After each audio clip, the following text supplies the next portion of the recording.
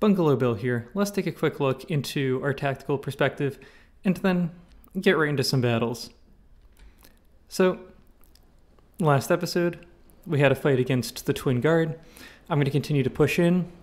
The Tycho, an airship that I did a build series about, is getting there about now. We'll make some inroads and then fight either what comes out of here or these bases themselves with that.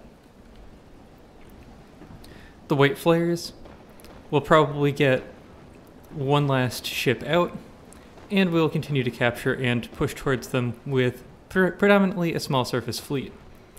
The Deepwater Guard, we fought the Barracuda in the past episode, which took most of the resources out of the airship gantry, but they still have some left. Oh, they just spawned in the Plunder. I take that back. I was going to wait for them to spawn to Crossbones, but it looks like we'll fight the Pequod, then the Plunder, and then soon after, we will engage them themselves. However, I do want to cut them off from the Onyx Watch as best as I can so that I can get as much of the Deepwater Guard territory as possible.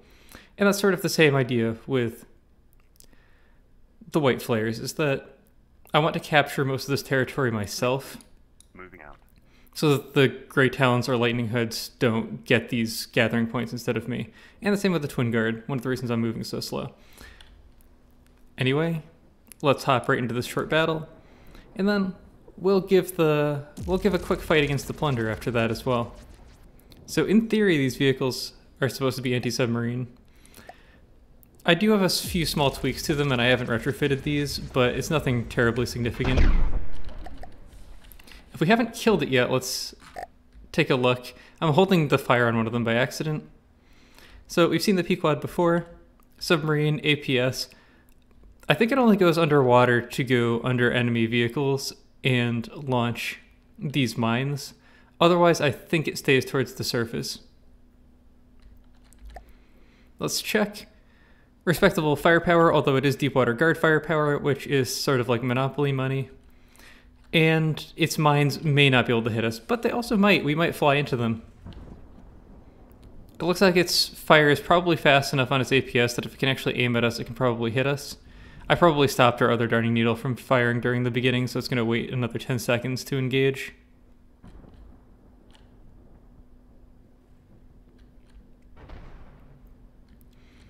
We didn't quite get the pitch down. I might have to make that a little bit more generous. It looks like when a low enemy is too close to us, we don't pitch down quite enough. But we're still getting some nice hits. It did not launch its mines. Depending on the magnet range, it might have been able to get us if it had mines going.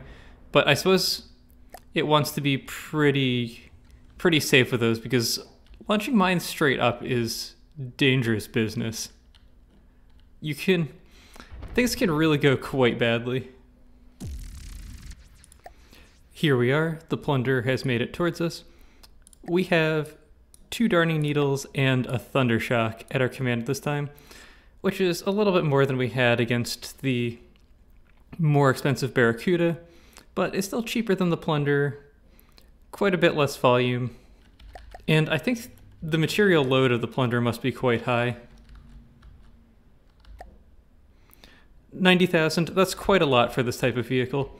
I do think that the AI outfits many of its vehicles with way too many materials, which hamstrings it quite a bit. Nice, just Deepwater Guard things. The classic metal bulkheads that don't go all the way up. The AI that is... Fortunately, it appears to be sitting on material storage, not ammo, so like that's way better than normal. Turrets in gigantic turret wells with no real protection. The ones I'm putting in my new battleship, the Hull Breacher, they're also not going to have protection on them, but it has way more belt armor and spall liners and stuff, and they'll have additional deck armor over them. Alright, it looks like it's turning its AA and cramp cannons against the Darning Needles, which is quite difficult to score a hit on. It does look like it has timed crams though, and its flak is actually scoring hits. It got 2% down. I took a I took my eyes off of it for a second when I hit the wrong key on my keyboard. That's a little bit unfortunate. Yep, took a lot of wing blocks out there. It looks like we're still operating. Missiles coming in as well. Relocked onto the Thundershock when the Darning Needle took a quick turn. Definitely not flying as well as it used to be now that it's at 94%, but it is flying. So, Plunder, much better anti-aircraft capabilities than the Barracuda. Probably just a much better ship in general. These missiles look like they're actually quite good as far as Deepwater Guard missiles are concerned. And it's definitely better for it to shoot against the Darning Needles than the Thundershocks, because the Thundershock lambs are just going to be too good against something like the Plunder. Alright, looks like we've still got all of our particle cannon going on that craft, despite the damage. Check out the Plunder. It still has reasonable firepower, but it's not the best. My camera work is definitely slipping there. And there we go. Well, go for better camera work next fight. I haven't been touching this keyboard in a few days. As is usual, the Onyx Watch is capturing Deepwater Guard territory without ever having fought a battle. Now, if we were in the old system, I would immediately declare war on the Onyx Watch and kill this ship. It is not really in my power to do that at the moment, so I will just have to let them take what they can. But their time will come. You know, I haven't seen one of these in a while, a flying squirrel. So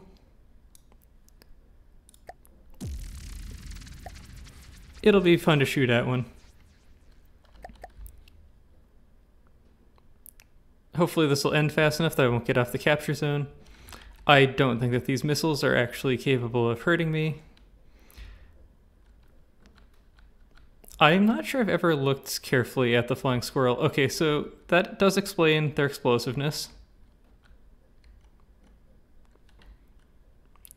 I do kind of see what they're going for here with the flying squirrel thing.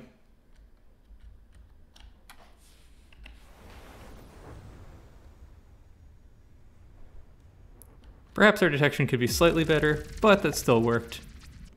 It looks like, while I was fast forwarding, the Twin Guard have popped out a nest of bees and a manticore. They probably could have done slightly better than that, but that is what they have decided to do. So this'll be probably a little bit one-sided, but this is the first time that we have ever put the Tycho into a campaign battle. So I have made our colors slightly more pastel. We now come with an accoutrement, which is held with the docking station here. I wanted to have like a little cradle here for it, but the reamer is a little bit too fat for me to figure out how to make that look good. And the cradle itself is a little hazardous for its own health. I might be able to figure something out of just decorations, but haven't done that at the moment.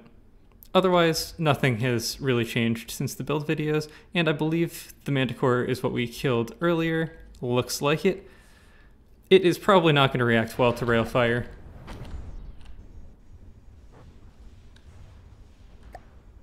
I won't pull the reamer. Let's just let it hit.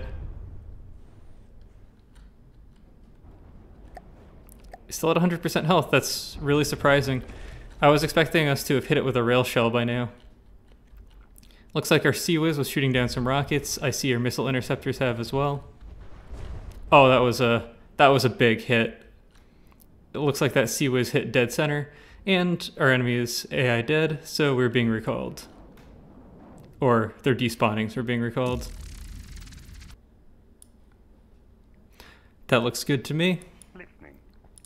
We will call the Dandelion our flagship because I like it, even if it's not the strongest vehicle. Double check the nest of bees, which I believe is quite explodey. Like, a lot of these craft tend to be. Lots of laser firepower. Daddy blades. Lights. Presumably this is not decorative and this is an actual laser optic with AI, laser components. Definitely very delicate. These, much shorter, won't really have the same power at distance, but still probably do a respectable amount of damage, and yeah, it's just frying our APS. Well, I said that, but we snuck a few in, and if we fire off our missiles successfully, we're not taking much damage in return, we might be able to slip even more through. It looks like we're not taking damage from their missiles, and once our missiles come in, it should give us some APS damage for a while as well before the volume went down and we spawned in a ramming vehicle. Yep, that was painful. It took some damage in return, but definitely worth it. Alright, here's how things have progressed in White Flare's territory. We're basically capturing everything except for this resource point with a Gorgon on it. Or every resource point except for this one. So it's fine with me if the Lightning Hoods scoop up the rest. So I think it's time to engage the Gorgon. Now, we have quite the small fleet here compared to the Gorgon. Oh, I also added 2 more Darning Needles to it, so it's not that small, but we'll see how this goes. There is an additional Tycho coming in here, but we're going to go for the smaller fight first. I should probably engage from a slightly closer distance. I do think that these craft would benefit from a closer engagement, but too late for that. Let's see what happens.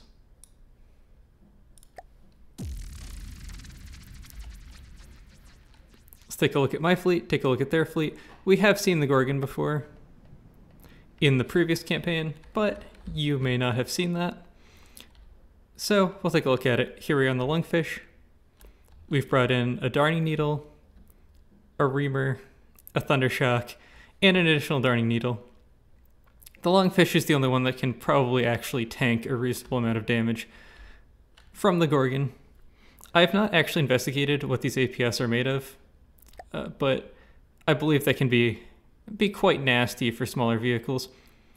Now, depending on where we hit it, we may meet mixed success with our ramming craft.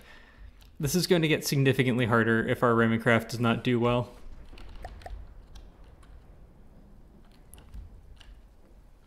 Let's see. These are probably not, that's probably not desired behavior. They missed the first target. They're probably not going to hit anything.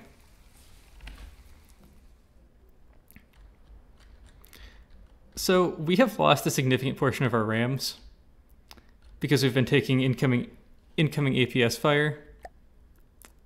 We're now at 94%. Yeah, well, at least we did some damage first. We probably hit one of their rams, though. Well, at least their missiles probably won't be that good against us. Oh, their torpedoes will actually be able to hit. I forgot to put torpedo poppers on the Lungfish. I just took damage. Still not a lot of damage yet, but the enemy's only down to 97. This fleet may not have been enough. We'll see. Their APS, much higher shell speed, definitely able to hit us productively. Oh, you can see we have two different Darning Needles. There's not much difference other than the AI and a little bit of paint. Oh, we lost our vehicle. Oh, this is the old version that doesn't have enough EMP protection. Yeah, well, such is life, I guess. I should have retrofit that. But I did not. I fixed it outside the campaign after it had some issues the last time it got hit by EMP. Didn't actually fix that one. So we're down to our small air fleet. Now, 114,000 worth of armor is going to be pretty tough to kill with these weapons. And our lambs is not able to stop these shells. We're just not that good in that respect. If it wasn't for the EMP, the lungfish probably would have done a lot better, but here we are.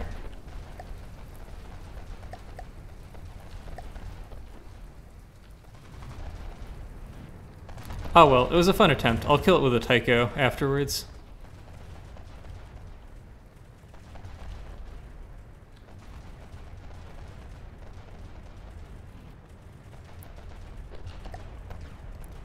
Still, we're getting some damage through to it. We're not getting much material burn, though. This is a very economical fortress.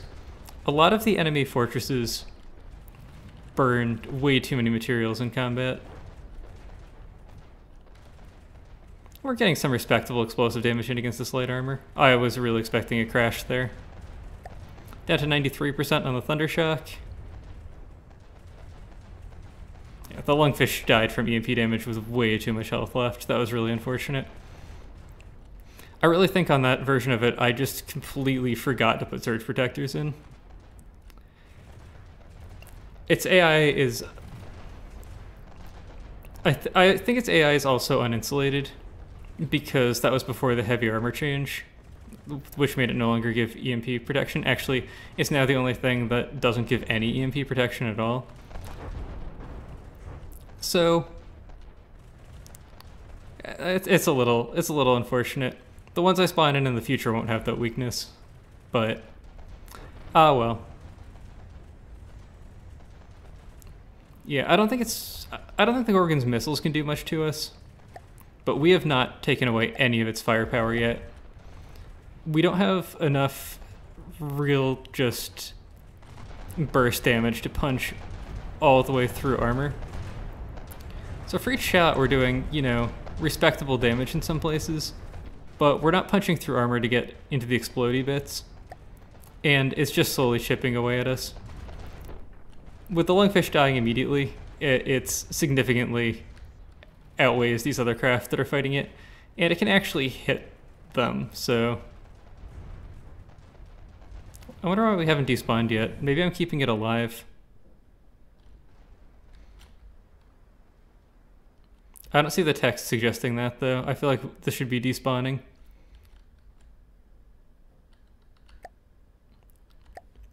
It should have done a lot more damage this fight.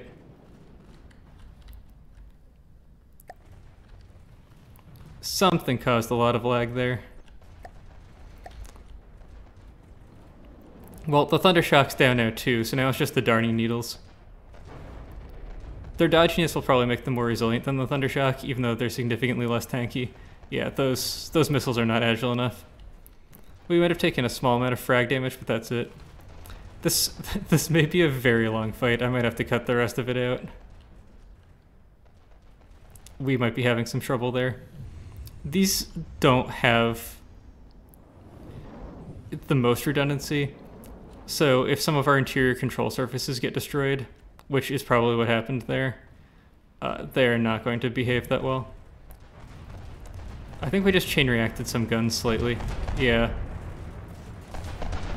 They don't fully chain react, but they will have lost a reasonable amount of power.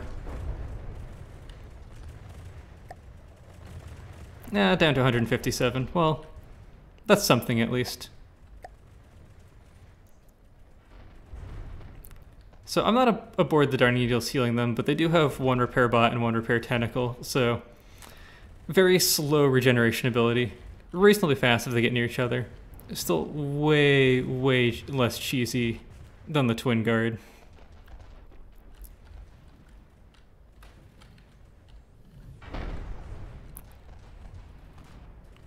There's just so much useless metal on here that if we're not shooting the turrets, we're not getting anything done.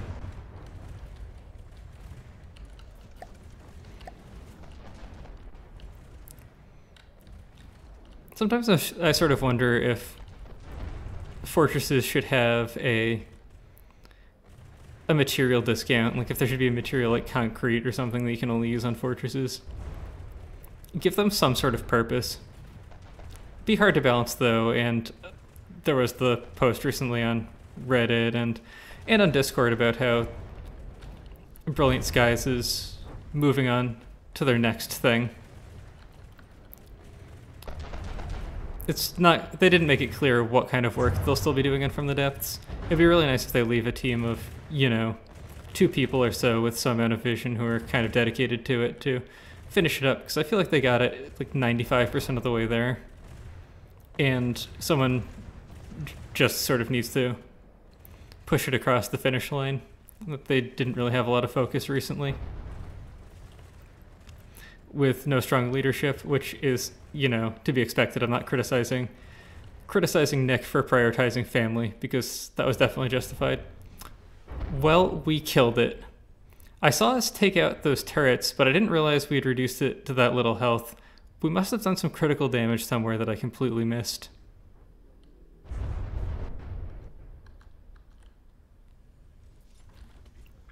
Well, congratulations, Darning Needles. Just from their erratic flight, they kind of seem to be my only small aircraft that actually does anything. Not that the Thundershocks are bad, but you won't get that far with blimps. You could also make the Darning Needles way better with some tweaking, but I kind of like how they are now. The corruption, delusions, and psychosis of the fanatical white flares has been put to an end. Worship of the flayed god can only be found in darkened corners hiding from the light. Never again will this evil cult of lunatics bring fear and suffering to the people of High Loreham. To many here, you are a liberator, bringing freedom of religious diversity to the masses. But to others that worship the flayed gods, you are nothing but the demon that destroyed a thriving culture. Well, if I kill everyone else, there won't be anyone to complain about that either. Also, I'm going to bring the light everywhere. That's just what's going to happen. What we have here are 2 Darning Needles and 1 Thundershock versus the airship Gantry, which launches this thing, the Falkenheim, I believe. I don't think I've ever taken a look inside of it. I don't really know what I was expecting. Oh, look, ACBs. I've never watched this go in and out of combat, but it looks like those doors open. And rather than hinging them at the bottom, they have a hinge here and a long arm, so they kind of swing out. That's kind of cool. Now the Deepwater Guard really have to explain what their airship is doing in my gantry. Let's unpause. So the Thundershock engages immediately. We're taking some light anti-aircraft fire from the Falkenheim. And yeah, well, it's lucky it kept its turret given how exposed we saw it was. These Darning Needles do not have altitude set relative to enemy, so they sit low and have to dart up. The newer version will fly level with the Falkenheim, or at least it'll operate within a minimum to maximum elevation bracket, but try to remain as level as possible with the enemy. So it won't have to do that tilt up as aggressively. And it should make it a bit more reliable when it turns towards the enemy. Oh man.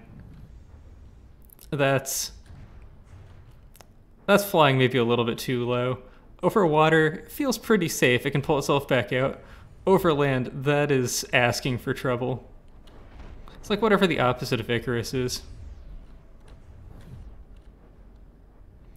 See a nice trail of block confetti in the background. I don't think there's anything here that can particularly engage against us.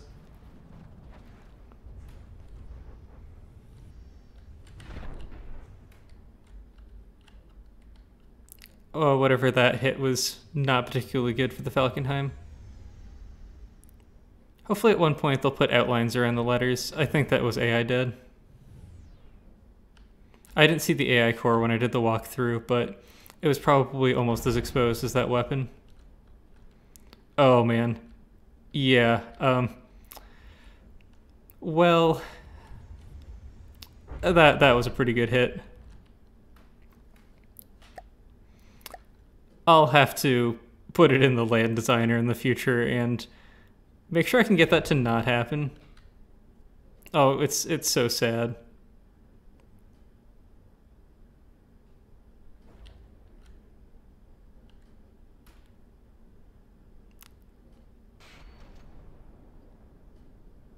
Yeah, that just makes me feel so sad watching that. Also, I really don't want to have to watch the Thundershock kill the airship gantry by itself.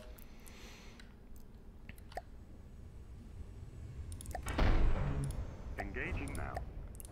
Engaging I should use the Q menu instead, but it can be difficult at times because it flails the camera around sometimes. Oh, it's gonna hit again. Oh no. Oh man. Oh. I mean, these aren't as important, but it's so sad. Huh, I can see the block build outline. I guess because it's being healed. Oh no, oh. Oh.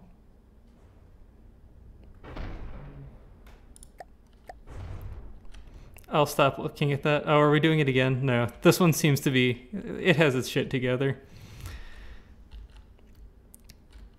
Well, always find more stuff in campaign mode. Especially because I don't test overland in the designer very much. I kind of expected that this would be a problem, but I wasn't really worried about it that much, and I probably should have been.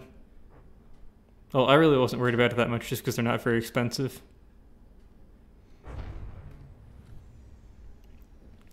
Which will make the next playthrough after this one, which will probably come in quite a while, so I might change my mind by the time I get to it, that I'm thinking of doing a little bit more interesting because this kind of stuff will happen a lot more often. Because I'm thinking about doing one where I have to build everything in the campaign mode, and I'm not allowed to bring in prefabs or sub-objects that I've made from outside of it. So there will be a lot of very derpy creations because they'll all go in with absolutely no testing. But it'll also sort of show off for some of the viewers who haven't played From the Depths as much how quickly you can slap together something that works if you're not trying to do anything fancy. Well, we finally chewed through that armor, and we now own the resource ring under the airship gantry. It was, of course, natural that this battle was going to follow the last one. Here we have the Davy Jones outpost, a rapier, and a corsair. We're bringing in 2 dandelions, and the reamer, which we'll be sitting on, of course. Not just that it says infinite, but I don't believe these things exist anymore. The presence of this box suggests that the Deepwater Guard are aware of in-game mechanics, and they may also have teleportation technology. After spending about 15 minutes looking through Davy Jones' outpost, I can only assume it was made by a crazy person. Let's just blow it up. I believe the reamer prefers firepower over block count.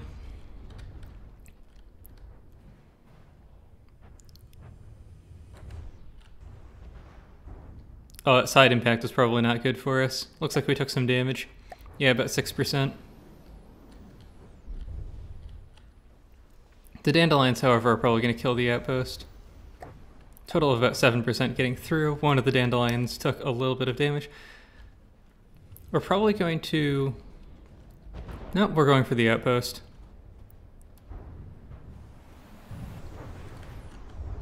Oh man, we just chopped right through there.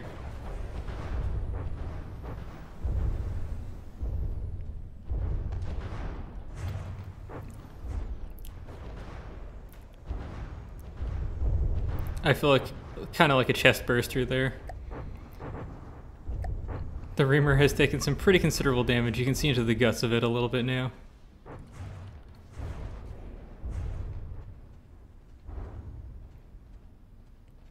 Definitely not performing at 100% right now. Down to 56%, and there it goes. Well, it still performed admirably.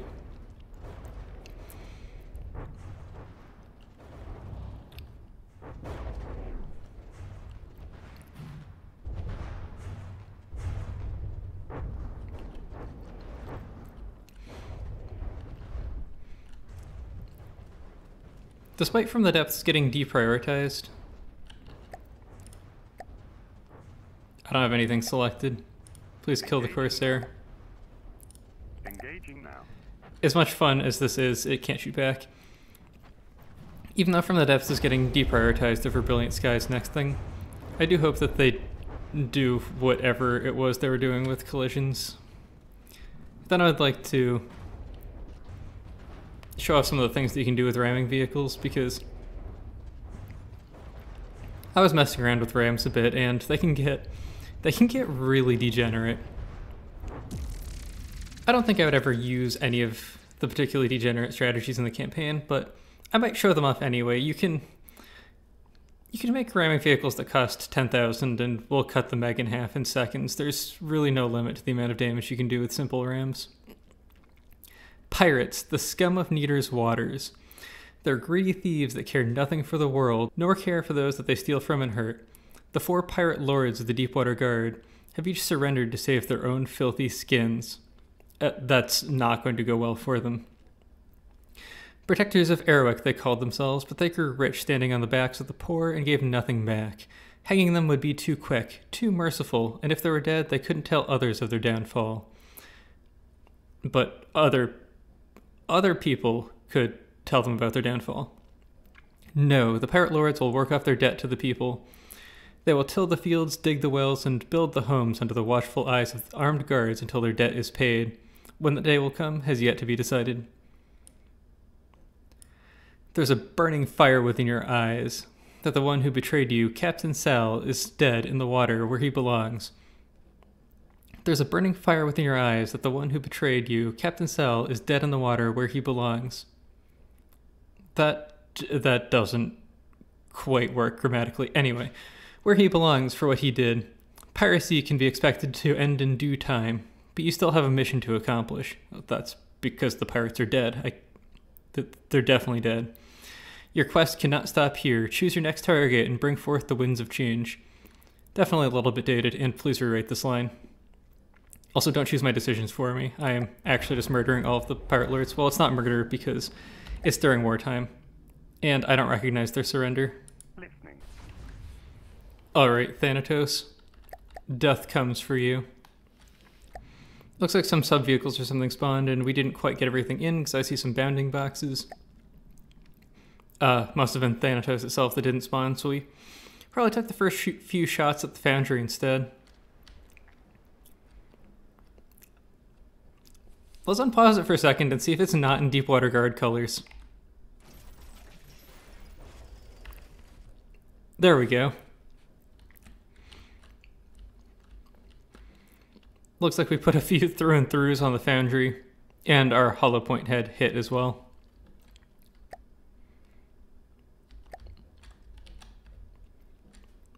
Looks like it's got a few shields, which might be a little bit of an issue for us. We'll see. We're at a bit of a long range for our base bleeder rounds. But if our AP rounds detonate inside, or AP frag or HPHE, we should do some pretty nasty damage. Oh, and there's also this. This one's a little bit different than the last version that we saw. Something special may or may not happen.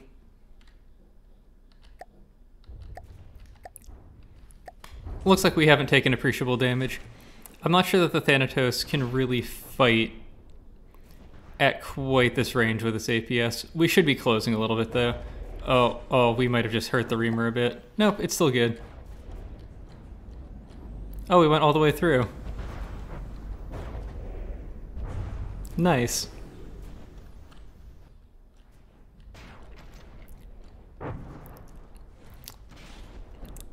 There are, of course, no thermonuclear weapons aboard the reamer. That device is only there, of course, for navigational purposes. It in no way violates international protocol.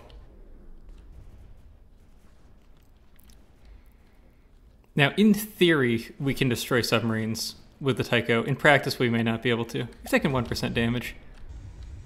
So it at least hit us. It met the minimum qualifications for a fight. Looks like it chopped straight through the neck of one of our turrets, which is understandable. The armor on these is basically non-existent. Might be worth the cost to give it a little heavy armor goiter to stop that from happening. Or maybe just like a little piece of ERA in the front to delete the first kinetic shell that comes through. This may prove difficult. There's a reason that we have a firing computer. Oh, we're changing paint colors. Oh, this is not optimal.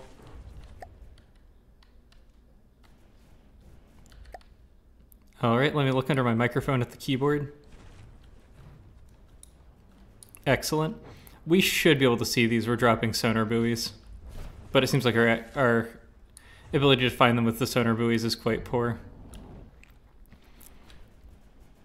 I will be making more submarines in the future, so my underwater detection capabilities should increase to some extent. I do still, once I'm done with the capital ship I'm plan on building the sister ship to the Tycho, which will be a submarine.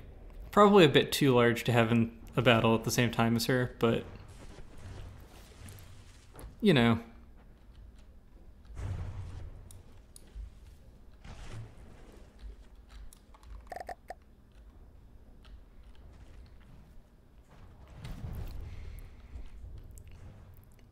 Alright, now that we've brought death to Thanatos, we will bring death to the disorder of Eris. By doing this, we are probably going to be losing this one resource zone of the Twin Guard. The Steel Striders are going to snap it up. I am of the opinion Listening. Moving out. that you shouldn't have to capture all these tiles. There are just way too many tiles on a map. Instead, that there should be some sort of system with points of interest, where you'd have, you know, a point of interest here, and it would control this whole area. Maybe break up the tiles by that sort of system. And you just have to capture this one place, and it gives you all of this stuff. And the same for this, and that sort of thing. That way the AIs also wouldn't have to try to defend all of this empty space. They could focus on just defending the points of interest. Also just to make things way less tedious for a player. The worst thing, well, maybe the worst thing, but if you play through the campaign multiple times, one of the worst things is just having to capture all the time. I probably spend 50 to 60%, maybe even more than that, of the time that I spend playing just capturing tiles. This isn't an RTS game. I'm not playing the Zerg, where all that I do is like creep tumors the entire time and just rally my army into the enemy base. Well, naming yourself after the gods is pure hubris, at least if, you know, defying the gods is hubris, then naming yourself after the gods is certainly something else. Alright, those lasers aren't doing very much to us.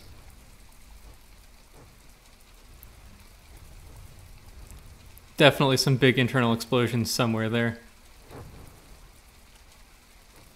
Because there's no other way that we could have 500,000 explosive damage.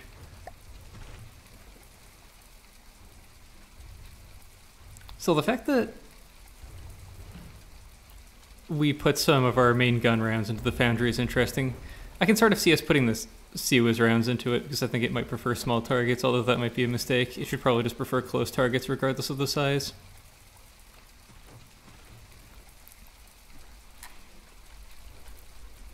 Looks like these AP rounds are probably...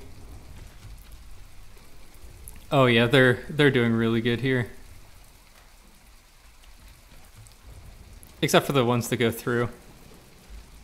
I still think it's better to overpen than underpen though, so I don't set penetration depth fuses on them.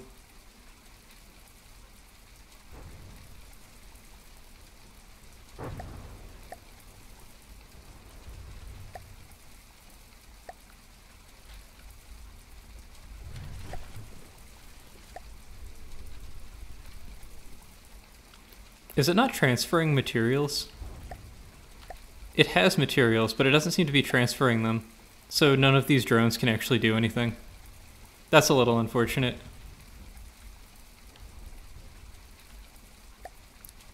The Eris itself is down to no firepower. We took some damage though. Our glass is a little broken.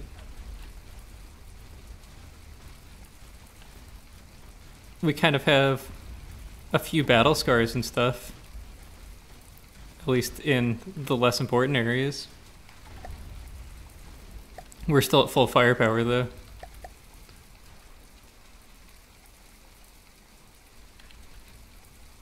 Well, here lies the Twin Guard, and the end of the episode. Starting the next one, we'll start to get into some meteor factions like the Steel Striders and the Grey Talons and such, and everyone except for the Scarlet Dawn and the Steel Striders has just been sitting on the resources the entire time. So once I get into the next meeting, which I'm going to do ahead of the full 6-hour schedule that was set at the last one, they could burp out some very expensive units, and they could build anything. The Lightning Hoods could just go straight to the Candela. I wouldn't be surprised if the Steel Striders could afford a Megalodon at this point. Maybe not quite that much, but they'll have a lot. So, we'll see. Though the twins often spoke of peace and striving to integrate and finding a small place to call their home for their children on Neater, they were still machines, and you can never trust a machine to become fully sentient, can you? There's of course the... Well, I suppose this was written with Rambot perhaps being a machine, but there's also the question of whether or not we are sentient. Your decision to unplug them could be seen as good for the world or bad for it. You prevented what could be a world domination by artificial intelligence, or a world now in shadows with the most intelligent of robotics now silenced. Of course, I had little choice. I had to fight a war. No matter how you look at it, Eris must thank you for ending her suffering due to the virus she was implanted with years ago that left her crippled. Thanatos may not thank you for ending him, but he would like to see his sister AI now at peace, even if you must join her for companionship in the artificial afterlife. Oh, and one final thing. Before I end the episode, I'd like to show off the tactical map one last time so you can see what has changed since the last episode. Of course, since the Deepwater Guard has fallen, it looks like we have some rendering issues, so we're not rendering all of our craft, but since the Deepwater Guard has fallen, we have spread nearly all the way through their territory and are racing against the Onyx Watch to capture the rest. But we will have the most significant portions, and we've established a resource hub where we are collecting the resources, which I may then ship back to my central resource hub, or I may keep isolated. I am currently thinking of linking all of these resource hubs up so that I can build some massive capital ships a little bit earlier. Or I might leave them separated and spawn in fleets of smaller ships that are closer to the enemies. Similarly, the white flares have been completely destroyed, and we are just finishing up a little bit of capture. Also, the Twin Guard are no longer present, and we're just trying to capture as quickly as we can, and I'm hoping, although it may not happen, to get to this resource zone. So far, I don't see anyone really rushing in for neutral territory, at least the Lightning Hoods haven't yet, and the Steel Striders haven't yet. So maybe they'll just let me take it all. That would be a big difference. But based on the time until the next council meeting, looks like, because I think it was 6 hours total, it looks like we're about 2 hours in. So I expect in the next council meeting, because of all this territory that we have, we're going to have to fight everyone. And that means... Oh, actually, I think the Grey Talons have just been saving up. Usually they fight the Scarlet Dawn a bit and have to actually spend this. We're going to fight Expensive Craft on every single front. Oh yeah, this is going to be a lot. I'm just going to, before the next one, do a bit of logistics, construct a few more vehicles, station a perimeter, and I'm going to go to the meeting early. I'm not going to spend 4 hours just milking the Golden Trench. Anyway, I hope you all had a good holidays, or continue to have a good holidays if you have time off until or through the new year. I hope you all enjoyed watching, and I hope to see you in the future.